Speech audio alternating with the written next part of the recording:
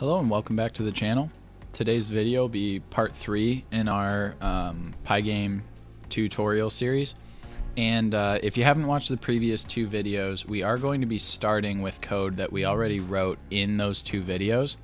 So I recommend going back and checking those out, or at least figuring out how to create your own bouncing object if you'd like to follow along with this tutorial. Otherwise, if you're just here to see the concepts that we talk about in the tutorial, then that's fine too. Let's go ahead and get right into it. So last time we got to this point where we have a ball that we're drawing on screen, and we set up the code so that it bounces off of the walls whenever it hits stuff. And we're going to go ahead, and in this video we're going to create a score value, and we're going to update it so that our score increases every time the ball hits a wall. And ultimately what this game is supposed to be is like a dodging game where the player, once we create the player is going to try to avoid the ball, and every time the ball hits a wall it's going to count the score up. So let's go ahead and create a score. Let's start by creating a score value, which is going to be 0, the variable. But then also what we need to do is define something in Pygame to be able to put text on the screen. We actually have to define a font. So we're going to say that our font is equal to Pygame's built-in pygame.font.capital F font. And then this needs a couple arguments. It needs the name of the font, so I'm going to say free sans bold.ttf. That's one of the ones that is just built into most Python installs, although you do have to spell it correctly. And then a font size, and we'll say 20. And so this is kind of weird, but in Pygame there's no way to actually put text directly on the screen. You have to define it as a font, and then you have to do what's called rendering the text, and then you actually draw it onto the screen. So it uses the pygame.blit function, which we'll see in a little bit. But I don't really want this to be any of these bright neon colors we've been using, the red, blue, and green. So I'm going to go ahead and make white and black real quick. And white is 255250, and black is 000.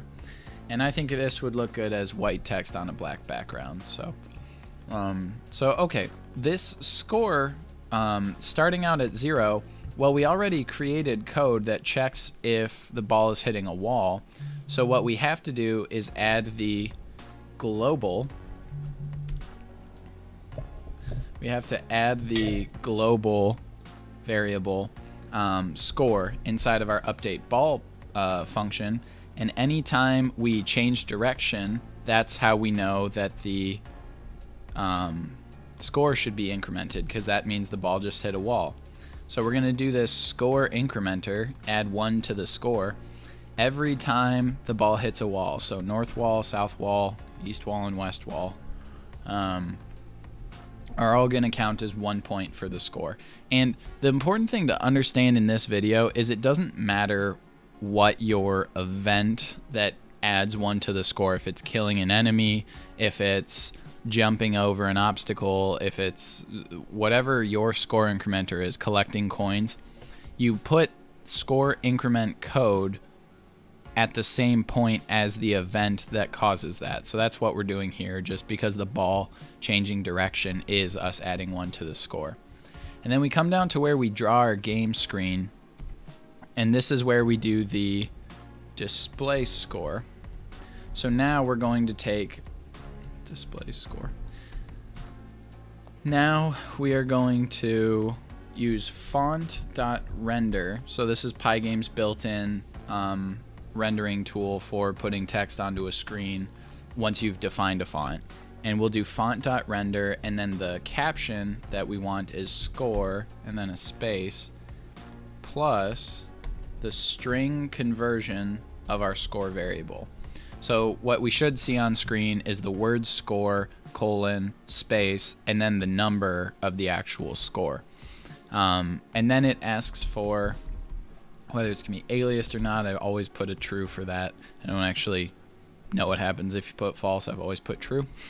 And then it'll ask for text color and background color. And since we defined white and black, we'll throw those in. And then you use, like I said before, screen.blit. And blit is just sort of Pygame's, it stands for block transfer, I believe, but it's Pygame's like actually drawing it onto the screen function. So you have to do that anytime you want to put something on the screen. And let's say we want to blit display score, and we want 10 and 10. So that's positional. Actually, this needs to be a tuple. But these are coordinates of where it's going to draw it on. So, excuse me. Let's take a look if we caught everything here. When we run this, if we have a score in the top left, yep, that counts up every time the ball hits a wall. So this is going to seem pretty pointless, and you can tell right now if we just let this run for forever, the score is going to increment for forever, because we haven't created the game over conditions, the actual like fail conditions yet, because we haven't created a player yet. But this is kind of important to create the framework around your game before you start creating the functional playing of the game. And something else to understand about Pygame, some people start from the player and build the world around the player. Some people create the world and then just insert the player into it. Both are totally valid. Excuse me. Both are totally valid. There's no correct way and incorrect way of creating a game if at the end of the day it's fun to play and it works. So this is just how I went about creating this particular game. So real quick, this video is not too long yet. I'll add a few things in here that I just think would be kind of cool. We're going to go ahead and draw another circle inside of that first circle. And I'm going to make this guy red, and I'm going to put it just inside the circle, and I'm actually going to fill it in. It's not going to have a line width. And what I'm doing here is I'm creating the object, I'm just making it a little more interesting looking. I'm drawing a red circle after I draw the green circle, but I'm using the same central coordinates. So now when I run this, you should see, yeah, the ball is much more vibrant. I mean, it really stands out at you. It's not just an open circle. You know, that sort of thing's kind of cool. Obviously, you can just create various colors with various RGB values and play around with the aesthetics. It doesn't just have to be red, green, and blue. You can mess with all of the RGB colors. But so that's kind of a nice feature.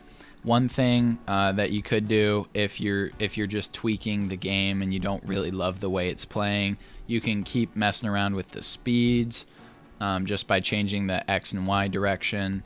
And again, I know I've mentioned this in previous videos. When I do this run, it runs pretty smooth on my computer. If you're following along with the code, it should be running pretty smooth on yours. The screen capture software really only catches like 20 FPS. But so that's it for this one. We added a score parameter. We went over how to put text on the screen. And stay tuned for future videos. We'll get into adding the player, adding game over conditions, creating buttons and text events, and we'll go through a lot more. So for now, if you have any specific questions about what you saw here today, or you'd like to see anything in particular in the future, be sure to let me know in the comments. And as always, thanks for checking out the channel, and good luck with your code. Thanks. Bye.